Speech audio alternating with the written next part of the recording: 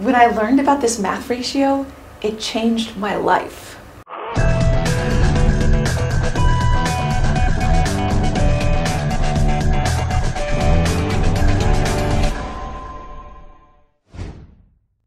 Okay, so I'm going to explain in this video a math and design phenomena called the golden ratio. It's also referred to as phi. So what is the golden ratio? Well, to help explain it, I'm going to put out this sequence of numbers called the Fibonacci sequence, which is really just the golden ratio in a sequenced numeric form. Now, to arrive at this golden ratio sequence of numbers, we just need to follow a basic math formula. And I'm not a math person, so we're just going to keep this very simple. Okay, so you just start with 0 plus 1 equals 1. And now to get to the next number in the sequence, you take the sum of that simple equation and add it to the last number in the equation. So 1 plus 1 equals 2, and then 1 plus 2 equals 3. And it's around this point that the ratio actually starts showing up. And as we continue to do this formula, we start arriving at a set of numbers. So 2, 3, 5, 8. And you see what we're doing? We're adding the sum of the equation to the last number in the equation, and we arrive at this sequence of numbers. And it's interesting that this sequence and ratio actually remains consistent no matter how long you follow this mathematical formula. And so this sequence continues to expand outward around the rate and the ratio of 1 to 1.6. Now, to help give you an idea of what a 1 to 1.6 ratio is, compare it to a 1 to 1 ratio. So to make a 1 to 1.6 ratio, you just envision a little more than half of the initial line added to the line of the other side. All right, so this ratio of 1 to 1.6, and this is the ratio that's called the golden ratio, a 1 to 1.6 ratio. So this is what the golden ratio looks like as a rectangle, 1 to 1.6. And if we were to start making incremental golden ratio points within that, we can get an idea of what a spiral looks like when it expands outward at the same measured sequence. Now, this is all well and good, but what does that have to do with everyday life? Well, a lot actually.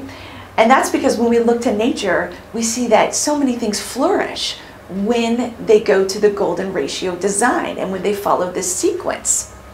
Growing and expanding to the rate of the golden ratio spiral allows the maximum amount of rain to be directed down to the roots of many plants. And remarkably, when you study nature, you see the golden Fibonacci numbers like 3, 5, 8, 13, all of that again and again in the seed pattern spirals of plants, as well as in the number of petals. Next time you're bored and have a sunflower, try counting the number of seeds in the sunflower spiral, the golden ratio. Or maybe try something else with a spiral like a pine cone or pineapple. So we could spend all day counting the seeds of flowers and plants and fruit. I mean, you get the idea. But we don't just see this golden ratio sequence on a small scale. This ratio is the mathematical sequence in the spirals of our storms, tornadoes, hurricanes. These all spin in this golden sequence, 1 to 1.6. Even the waves can be measured using this ratio.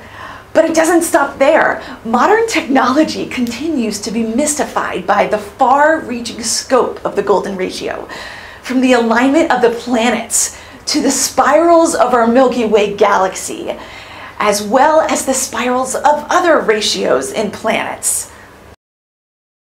Now let's take this closer to home. I want you to hold out your arm and look at the distance between your shoulder and your elbow, and then from your elbow to your fingertips. Notice how your elbow, from your shoulder to your elbow is 1, and then from your elbow to your fingertips is 1.6. Pretty crazy, huh? But it doesn't stop there. Now take that further. The distance from your fingertips to your wrist is 1, and from your wrist to your elbow is 1.6. Keep it going. From the furthest tip of your finger to the bottom of your fingers is 1, and from the bottom of your fingers to your wrist is 1.6. Now check out the spacing of your knuckles, 1 to 1.6. Are you getting freaked out yet? Think about this. The head to your belly button, 1, and then belly button to your feet, 1.6. From your toes to your knees, and from your knees to your hips, golden ratio. Ever wonder why your 2 front teeth are so much bigger? Golden ratio. The pupils of your eyes, I mean, you name it, your whole body is the symphony of the golden ratio. In fact, as you are listening to this video, the sound waves are passing through your ear in a perfect golden spiral. Scientists have discovered that the golden ratio pattern is necessary for the human brain, the neural system, our sense organs, and our lung system. The golden ratio sequence is even in the helix of our DNA, and it forms the very rhythm of our heartbeat pattern. This is pretty amazing if you ask me. The universe is an incredible place.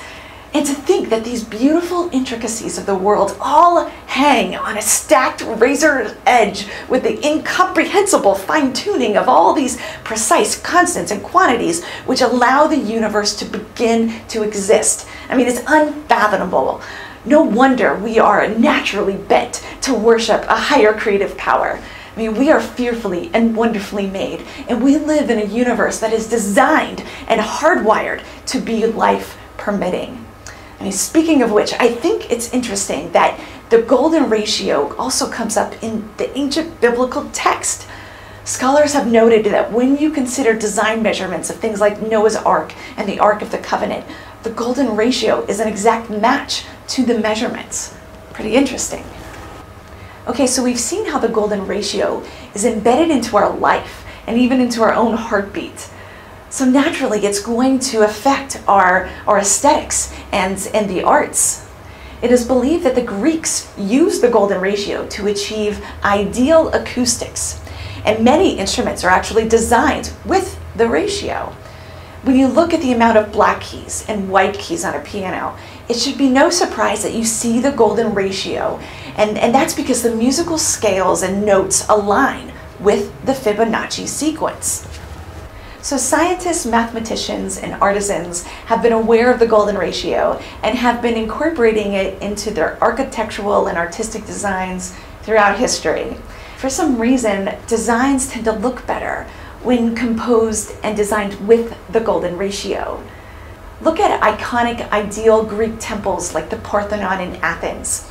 You can see that they use the ratio again and again. Painters have also been incorporating the golden ratio into their artistic designs because it gives the composition a je ne sais quoi. Leonardo da Vinci was obsessed with it. So was Michelangelo. Even in the 20th century, you see ratios being used in painting, whether it be in the dimensions of the canvas or the placement of the focal point. And by the way, the golden ratio is one of the reasons artists don't like to line everything up in the center. But you don't have to go to Greece or to the Louvre to appreciate the golden ratio in human design. I mean, just look around your house or go to the grocery store. The golden ratio is used in product design, logos, and in branding all the time. It's a ratio that, for some reason, is pleasing on the eye, and it can be a great template for solving multiple design problems.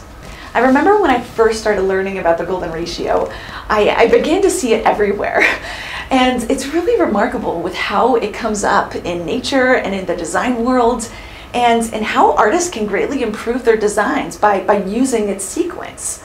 So now that you know about this mysterious sequence that pops up again and again, now go out, and I want to challenge you to go and look and find places where you see this ratio. You don't necessarily have to take around a measuring stick, but take pictures and notice where you see this ratio come up in design and in nature, and I think you will be surprised. And perhaps even this newfound awareness, it might even change your life.